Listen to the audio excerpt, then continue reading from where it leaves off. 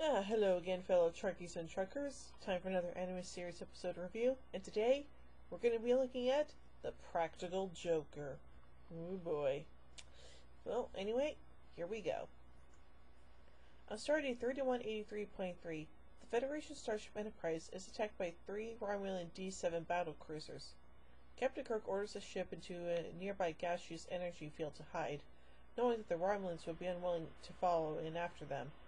Sometime later, the crew began to suffer a series of practical jokes, beginning with glasses leaking and utensils turning to rubber, a uniform tunic for the captain with "Kirk is a jerk" emblazoned on the back, and a mysterious optical device on the bridge science station, which when looked into leaves black circles around Science Officer Spock's eyes. Everyone expects that there is a member of the crew having fun. The jokes become more serious, however, as corridor decks are found with ice under a concealing layer of fog. Still thinking that a crew member is responsible, Chief Medical Officer Dr. McCoy, Lieutenant Uhura, and Lieutenant Sulu hope to escape the jokester by hiding out in the ship's holodeck/rec room. No escapes to be found as the quiet stroll in Weyland's scene becomes dangerous, with the program parameters changing to include a deep pit covered over by branches and leaves, and later a freezing cold blinding snowstorm, then a hedge maze before they are finally rescued. Eventually, the practical jokester, which has turned out to be the Enterprise computer itself, affected by the ship's passage through the energy field, decides to play a practical joke on the Romulans for the battle damage caused in the earlier attack.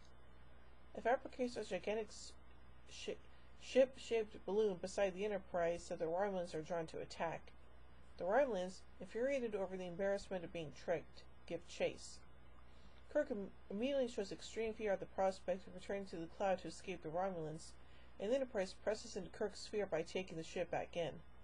The jokester personality of the computer begins to fade, as it realizes it had been tricked itself, and finally returns to normal. That darn Kirk!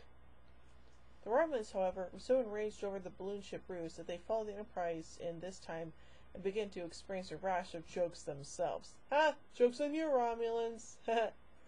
So yeah, overall, this is a pretty entertaining story, and the fact that the Enterprise crew has to suffer through so many practical jokes only for the Romulans to get only for the scene to happen to Romulans is pretty funny. So overall, I give The Practical Joker 3 warp cores out of 5. Well, jumping in a bit as we take a look at Albatross. And no, it's not a reference to the bird, but something completely different.